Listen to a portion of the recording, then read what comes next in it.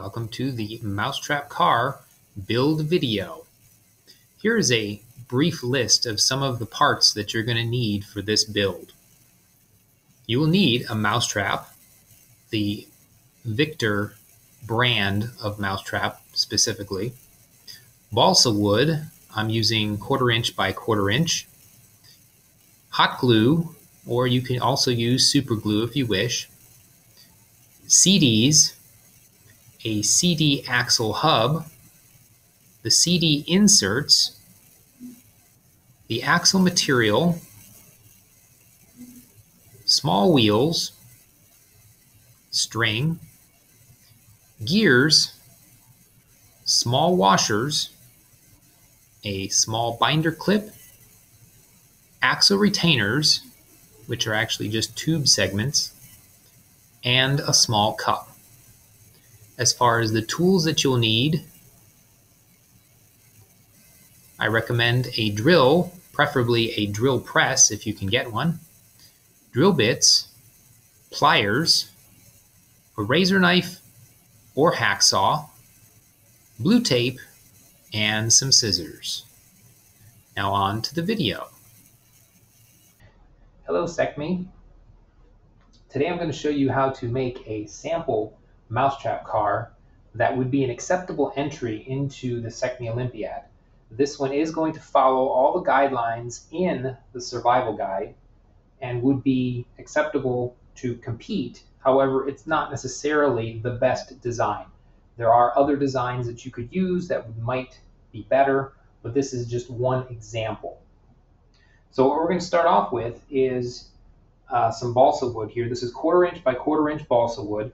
Now I've already cut these into the proper length. So each one of these is 30 centimeters in length.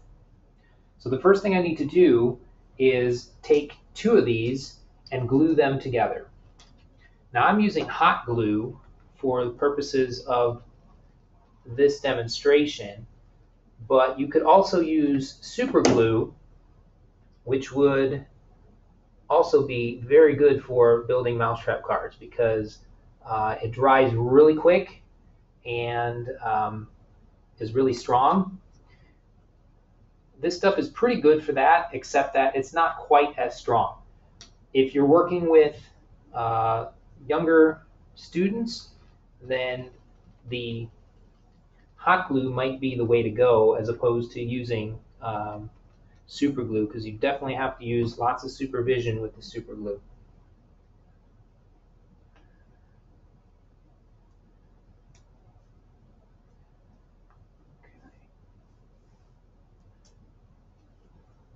All right, so I've glued those together. So now it's double width here. And the glue sets up pretty quick there. You can kind of rub the side here to get the excess glue off, but you want to make sure that's solid before you move on. All right, make sure both of them are very well glued together. All right, then once you have the 2 frame pieces glued together like this, I'm going to take both of them side by side and I'm going to line them up like this, and I'm going to tape them together. So the reason we're taping them together is so that when I drill the holes through here, the hole is going to be even throughout both pieces of the frame. Okay, so I have some tape right here.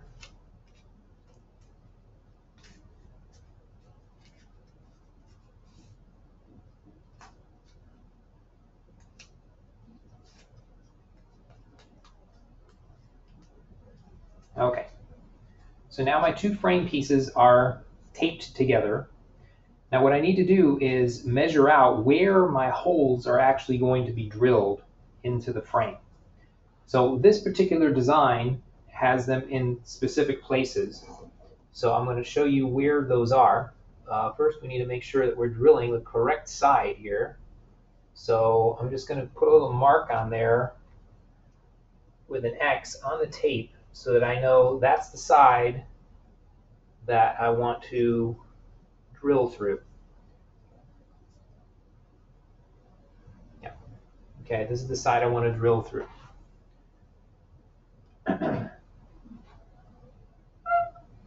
So I'm going to mark these at 1 centimeter from the end for the front wheel. So I have my ruler here. So if this is the front of it, I'm going to put a little mark right there that I know that's where I'm going to drill for the front wheel. For the back wheel, I'm going to make one hole that's going to be 2 centimeters from the end. So I'm going to measure out 2 centimeters right there and put a little mark. And for the third hole, now this one, what you need to do is find your gears, and you're going to measure the distance from the center of the gears to the center of the other gear. All right, so here you can see my gears that I'm going to be using. So what I want to know is what is the distance between the center of this hole and the center of this hole. That is the distance that you're going to measure onto the frame for the second hole in the rear. All right, so let's go ahead and measure that right now. I'm going to put the gears together. Make sure you stick them together pretty good. And I'm going to bring my ruler in here and measure that in centimeters. So from the center of the hole to the center of the other hole, it looks to be about 2.6 centimeters. Okay, 2.6 centimeters. So what that means is I made my first mark here, right here, 2 centimeters from the end. This is the back of the frame.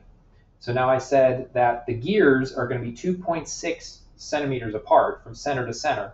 So from this mark, I need to measure 2.6 centimeters away from that, and then make my third hole, or actually my third mark, where I'm going to make the third hole at 2.6 centimeters. Okay? So what I've got now is the frame taped together.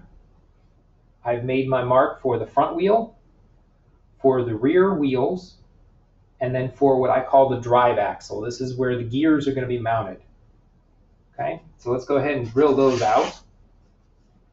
Now, the best way to do this is if you have a drill press. Now, I don't have a drill press with me today, so I'm going to be very careful of how I'm going to drill through this. Again, I want to go through the side that is glued together, not the side that's just taped together, otherwise it's not going to work. Now you're going to drill directly through where you made those marks, right in the middle of those, because again, it's glued, and you want to make it as straight as possible through each piece of frame. So I want the drill to be at a 90-degree angle to the surface of the frame. Okay, so let's go ahead and drill that out.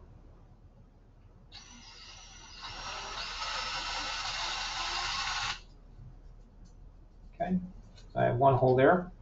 Now I'm experienced at using a drill, so I'm kind of doing this in midair, but it's recommended that you put this flat on the table and drill through and have something to protect the table underneath. You don't want to be drilling into your table, your desk, or anything. I'm going to do this in midair because, well, I can do that. Oops. All right, so here's a good example of why a drill press would be a good thing. So I tried to drill right into the middle, but it actually wandered a little bit and drilled to the bottom here. Now that's not critical because it's the same on both sides, but you want to make it as close to the middle as you can. This time I am going to drill down this way because I can hold it better.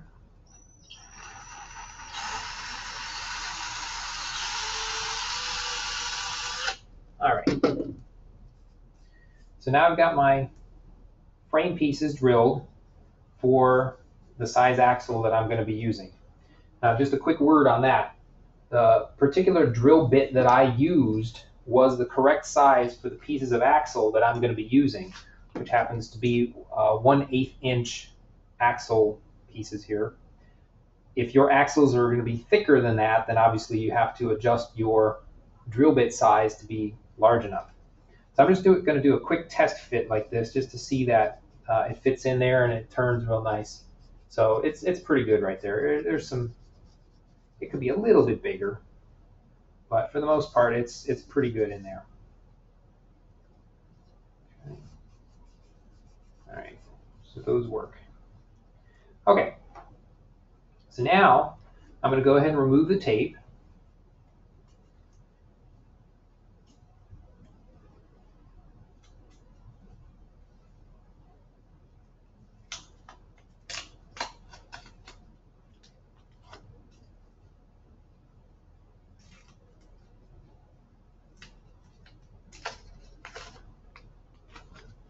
And so now I've got my two frame pieces with the holes drilled in the wide edge, and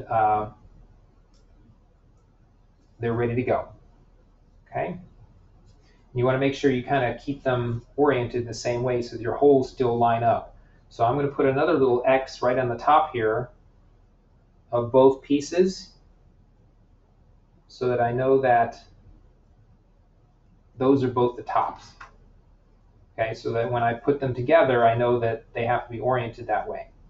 Okay? All right. So the next thing you want to do is glue your mousetrap on there. But before we do that, we need to prepare our mousetrap.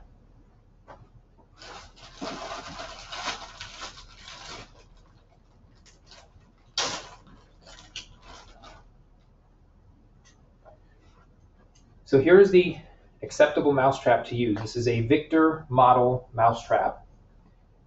And this is the only one that's acceptable to be used. It specifies that in the guidelines that it must be a Victor brand. Notice that it has only one spring. There are some other brands of mousetrap that have two small springs, and that would not be acceptable. That would get you disqualified at SECME. So make sure that you're using the Victor brand of the mousetrap. All right, so now to prepare this, what I'm going to do is take my, I have needle nose pliers here, and there's a few pieces that can come off of this. All right, so I'm going to take out this little wire here.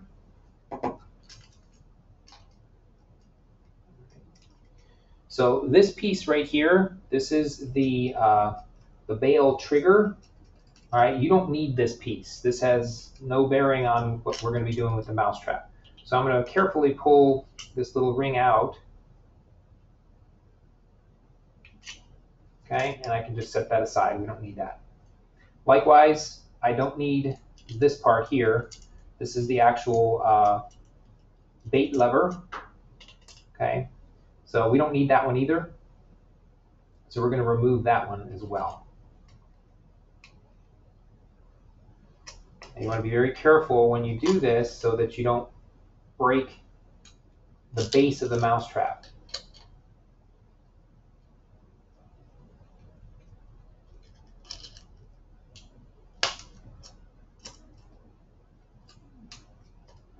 Okay, so now I put that aside. So now I've got just the mousetrap itself with the spring, which this is called the bail, and the spring still intact.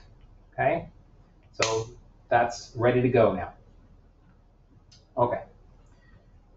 Now what I want to do is line this up such that the mousetrap is at the correct position here. Now once I glue the mousetrap onto my frame, it's going to hold everything in place and make it so that it works correctly. Now a trick to do this, to make sure that this is all straight, is I'm going to put in one of my axle pieces here, and that way I can kind of see that they're actually straight. Because what happens is you don't want this to be like at an angle. See how that's not a 90-degree angle there? Like this. Okay, see how it flexes like that? You want to make this as close to 90 degrees as possible, and with the exact width of the mousetrap apart. All right, the mousetrap's going to be going on this like that. So now, the place where you want to put the mousetrap on your frame actually really just depends on how you want your car to look and where you're going to put your things, okay? So this is, again, this side is the rear of mine, this is the front of mine. I want my mousetrap somewhere right about here, all right? Because you know that for this particular year, we're going to have to put a mechanism on our mousetrap car that's going to be able to carry a golf ball. So I'm going to be using this clear cup, and I know I want to glue that right here on the front of the frame. So I don't want that to be interfering with my mousetrap. So I want to make sure that this mousetrap is somewhere out of the way, so I still have enough room for my wheels up front here. And you're not seeing this. I want to make sure I have enough room for my wheels up front here and enough room back here for all the gears and the wheels and so on. Okay? So this length here, if I put it right about there, it looks to be about 8.5 centimeters away. So that's a pretty good spot to put this in. Okay? So now I'm going to go ahead and glue this up. With that, I'm going to make sure that my frame is straight. Something else about the mousetrap itself, make sure you orient your mousetrap in the correct direction. Okay? So you want it to be able to be pulling on the string when it's wound up. So right now it's in the relaxed position. All right? When I wind it, I want my mousetrap to be pulling opposite. All right? So you see how this V is pointing to the front here? I'm actually going to want to turn this around. So this is going to be the wound position, and as it's moving, it's going to be pulling this way, which means it's going to pull from the rear of the mousetrap. All right? So don't glue this on backwards, otherwise that's going to make things difficult. All right, so let's measure that again, because I said it was 8.5 centimeters away. All right, so I'm going to make a little mark there. All right, so I know I need to put it there. 8.5. It's also helpful to measure that on both of them. That way you know it's exactly 8.5 and your frame will be square. All right, so I'm going to put some glue on there. I'm going to do one side first.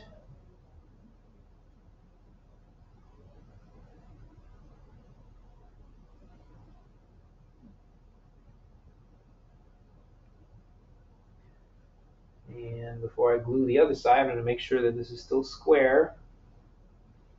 Okay, looks good there. And put some glue on there.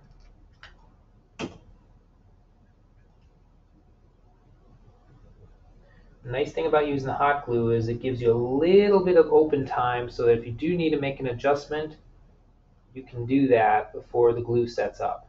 Can't really do that with super glue because pretty much you touch the two pieces together, they're glued, they're done.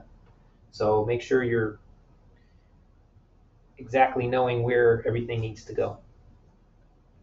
All right, so here's what I've got so far. I've got my frame with the mousetrap car on here.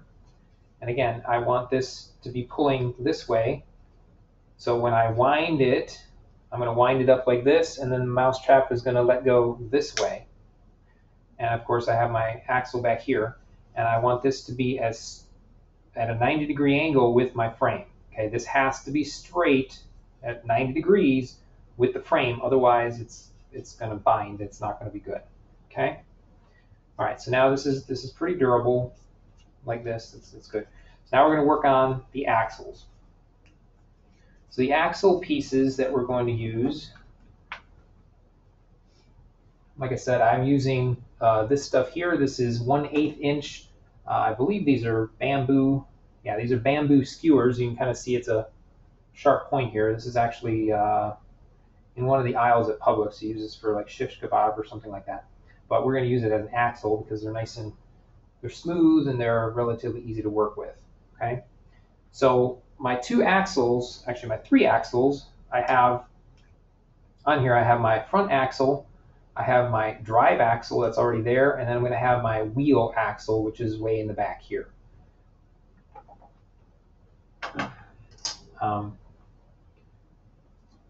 you want to measure those out to just slightly wider than the frame.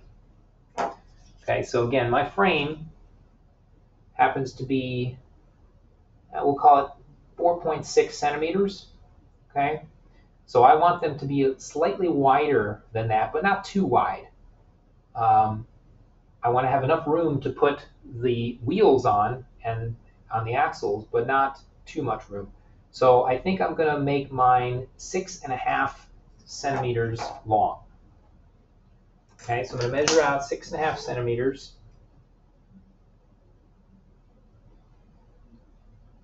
On here, and I'm going to put a little mark. Okay, so this is going to be my front axle.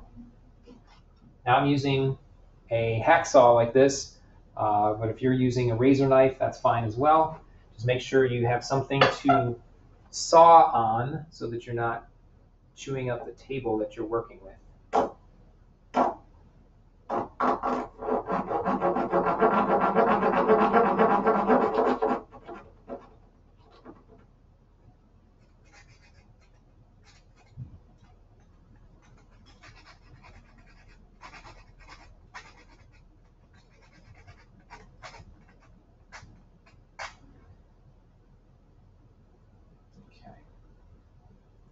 All right, so this is going to be my front axle.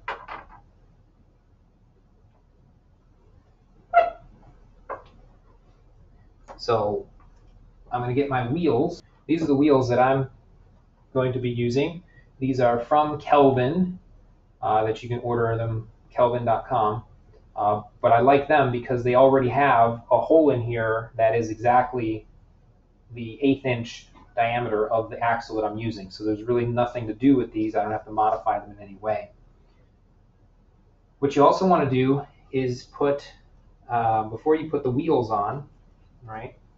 So I'm actually going to take my axle and I'll insert it in one side. Now, if you want to glue these up from here, you can, but I don't recommend it because it's going to be a kind of a tight fit anyway. And in case you need to take the whole thing apart, if you glue the wheel onto the axle, it's not going anywhere. So that makes it difficult. I'm going to press that axle onto the wheel onto the axle, and I'm going to use my small washers as part of the supplies that you need. Just a small washer. This helps to reduce the friction. All right, so that's going to be between the wheel and the frame. I'm going to go ahead and put that one side in already.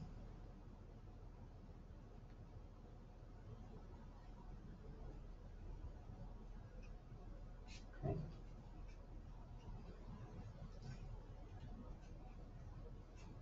Okay. All right, so you can see that the small washer is exactly between the wheel and the frame. So that way it gives a little bit less friction there.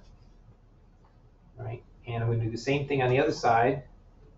I'm going to put the washer on like this, and then I'm going to press my wheel into place like so. This one's a little tight there, so I might need to adjust this a little bit. It doesn't roll freely. You want it to be able to spin freely. So I might need to drill out those holes a little bit bigger, but that's something I can do later once I have the whole car built. Okay. All right, so now we're going to work on the rear axle. This is what I'm calling the wheel axle. And this is actually going to be using the CDs. So I happen to have another piece here already cut, and that's the same length as the other side. Now for the CDs, when we're going to use those, I have just old CDs like this. You can also order at Kelvin. They come with these little CD inserts. These fit nicely onto the axle. Again, you've got your 1/8 inch hole there, and the center part fits very nicely into the CD. So I'm just going to press those in place, like so. I'm going to squeeze that little hub in there. This yellow piece is actually a separate piece from there, but they were kind of stuck together. So now they're on there. So it's just in there. It's a perfect hub for the wheel. I'm going to prep the other side as well. I'm going to put that in there.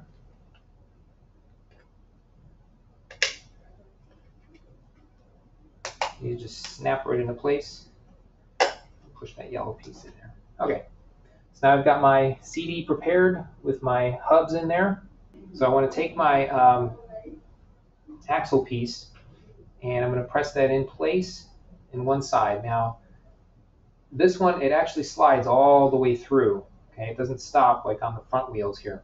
So what I might need to do with this is to adjust the size of my axle, the length of my axle, because this is a little bit short. I'm going to go with a little bit longer of an axle. Actually, that was what this one was cut for earlier. So this one happens to be 8 centimeters long. Okay, so that's, I think, a better choice for our purposes here. So I'm going to put the axle into the hub like that, and I'm also going to get 2 more of the washers. Now I happen to have these are plastic washers, but they'll work the same way and do the same thing, so it'll be okay to use. So I want to put that on there as well, and what that's going to do is reduce friction between the frame and the hub here. Okay, so I want to put that one in, and I'm putting this into the rear holes that I drilled. I still have this hole here that's going to be ready to go. Okay, so I can go like that, and you can see that that's gonna line up pretty well later. Okay, now I'm not going to put this side on yet because I still need to mess with this particular, what I call the drive axle. Now the drive axle does have to be shorter because you're putting stuff in the middle of this axle. You're not putting stuff on the outside. So it really doesn't need to be much wider than your actual frame. Okay, so you can see how I'm holding that there. It's a little bit long, so I'm going to cut off about 1 centimeter on this so that it's not sticking out on the sides. So I'm going to make a mark here. So I'm going to cut that one as well.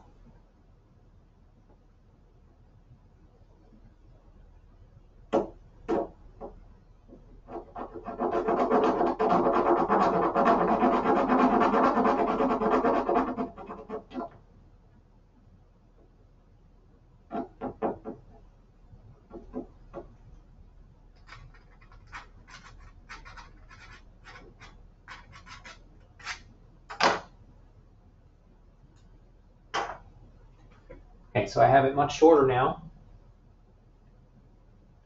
And this is going to work for this particular, what I call the drive axle. So that's going to go in there like that. And you can see that it doesn't stick out on the sides. Okay, it won't interfere with the rear wheel spinning. Okay, we just want this one in there like that. All right, but before I put that in there, I have to prep it. So what I want to do is to take my axle, my gears, and remember that these things actually need to be attached to the drive axle. So I am going to have to take that rear axle out a little bit. So I'm going to slide this one back out. So I'm going to put the larger of the 2 gears onto my axle like this. And now I can kind of slide that through a little bit.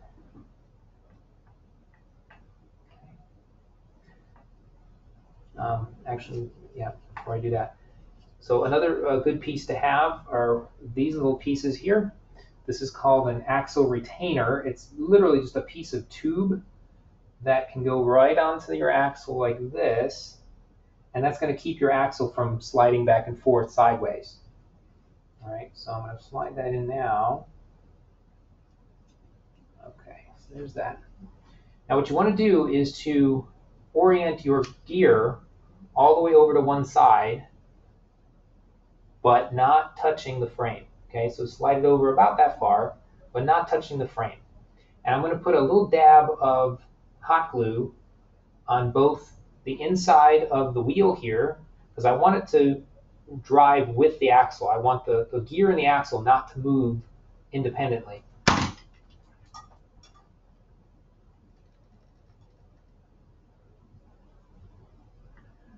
Nice dab there. I'm also going to put a little dab right behind the axle retainer, because again, I don't want this thing to slide out. Okay, so we'll let that set up a second.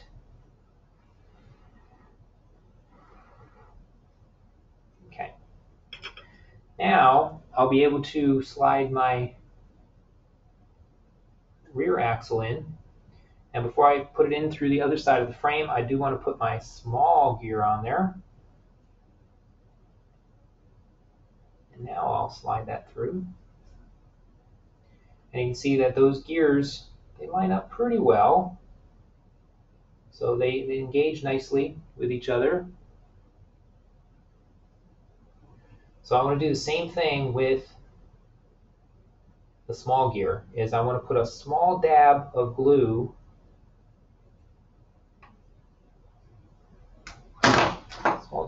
on the inside of that gear. Again, I don't want it to move independently of the axle.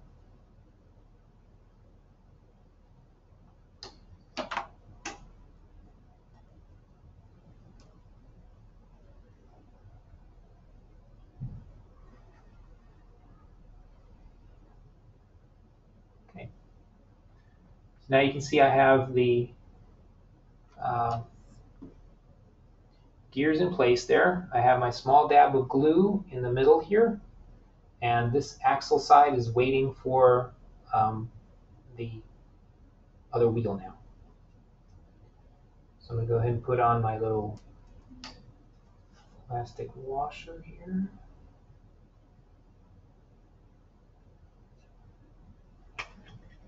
And then I can press the other wheel right in place. Now again, these things don't necessarily stay that rigidly, so you might have to put a dab of glue. I actually put a dab of glue on the outside like this so that it stays where it's supposed to. As well. Oops.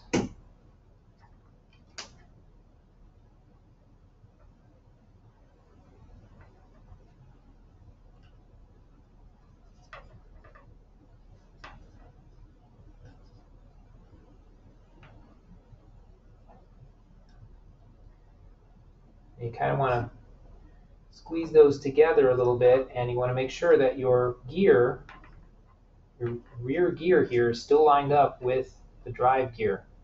So if it doesn't line up, then that's not going to work.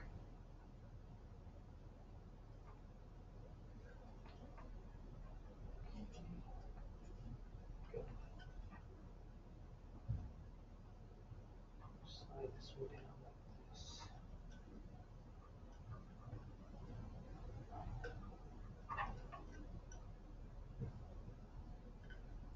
All right, I'm going to have to take that one off there. So we need to put this in a little further.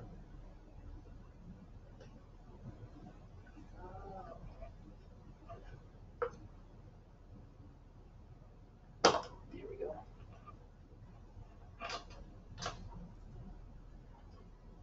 But not too tight. You don't want to put it so tight that it's going to give you friction there.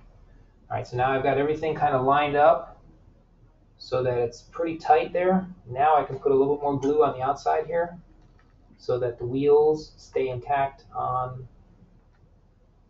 the axle.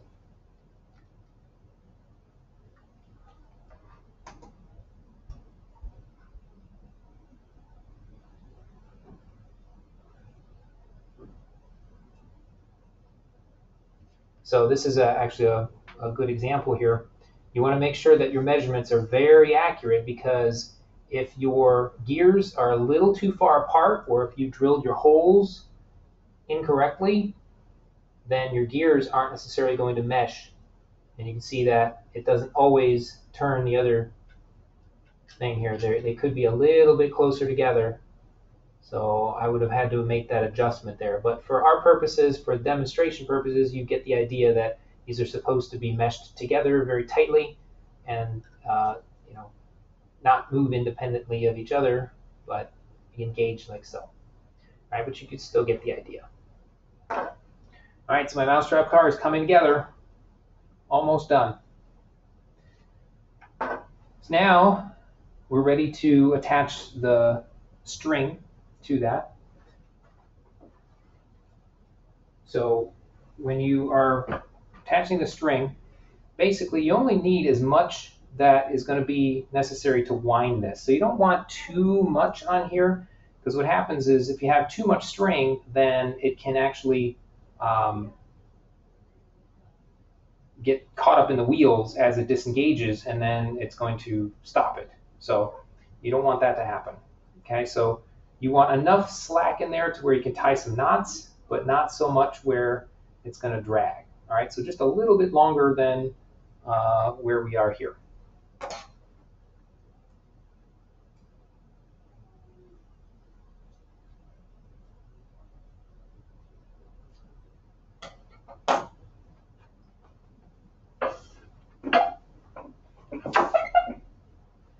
All right, so what you want to do is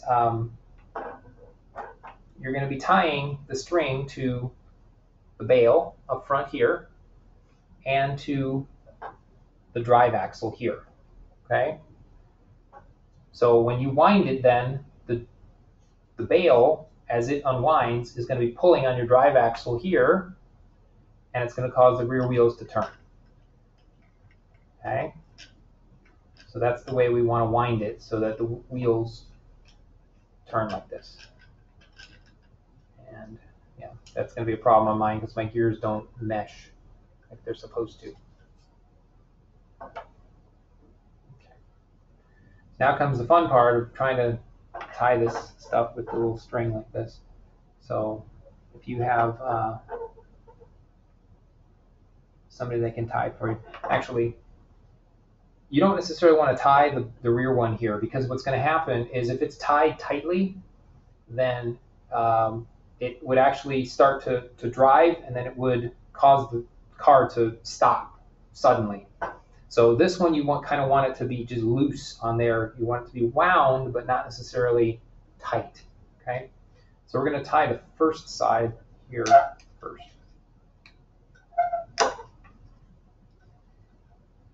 And I'm just going to tie a regular knot.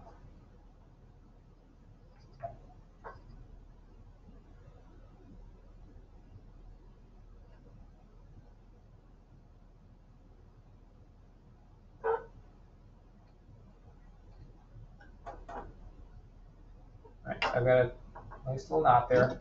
And I'm just going to put a dab of hot glue right on the knot so that it holds it in place on the bail. Not too much, just a little bit.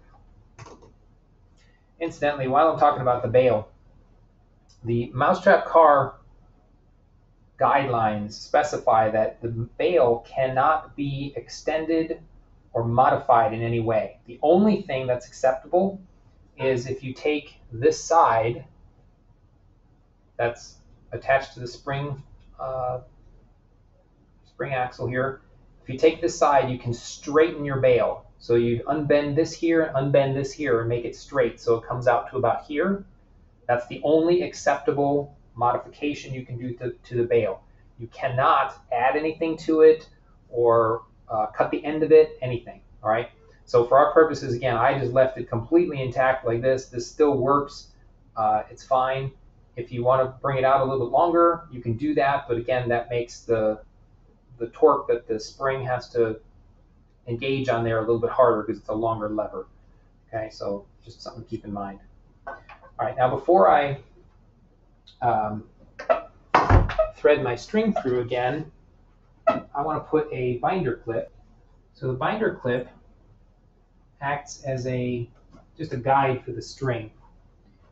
And this is completely legal to do because you're not modifying the mousetrap car base. You are just putting that little binder clip on like that.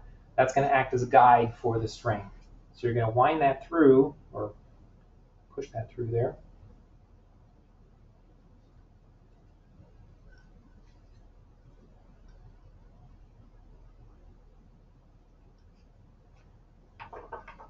Okay. Now this axle here, you want to make sure that your knot on there is very loose. It should slide on here so that it's not, it won't stick to the axle and cause it to stop. So here's the challenge now. I'm trying to tie this. My big hand's in the way.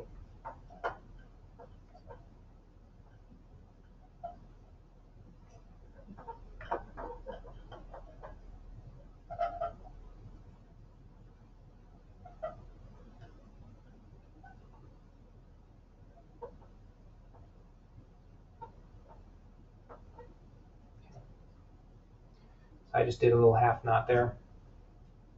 Okay. But when I'm winding this, I'm going to pull mousetrap bail up like this to relieve the tension in there. And I'm going to turn the wheels backwards. That's going to cause this to wind like that. You can see that. Okay. All right, so the last step then is I need to be able to carry a golf ball with my mousetrap. So the design that I've chosen is I'm going to put this plastic cup right here on the front between the mousetrap and the front wheels. I'm going to kind of position this a little bit out of the way so that it doesn't interfere with the winding portion.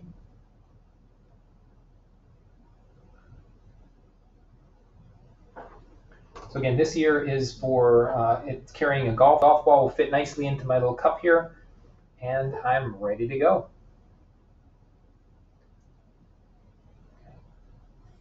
Now, once again, this car isn't the best design. I won't say that this is a winning car. However, it does follow all of the guidelines for SECME.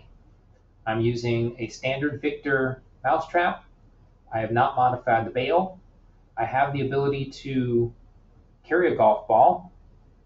I have at least 3 wheels. In this case, I have 4. And it's a relatively simple design using gears. So once you are to this point, now you can start to test your vehicle and decide, okay, do I need to decrease friction? So what would I need to do to decrease the friction? Do I need to drill out the holes bigger? Do I need to add some lubricant in there? You can do that as well. Do you want to change your gear ratios? So right now, I've got this particular gear ratio, the smaller to the, or the larger to the smaller. I believe it's a 2-to-1 gear ratio. But maybe you want to use a 3 or a 4-to-1 if you have those kinds of gears. So again, if you have any questions about how to do this or anything about the guidelines or anything, please feel free to email me at any time, and I hope this was helpful. Thanks.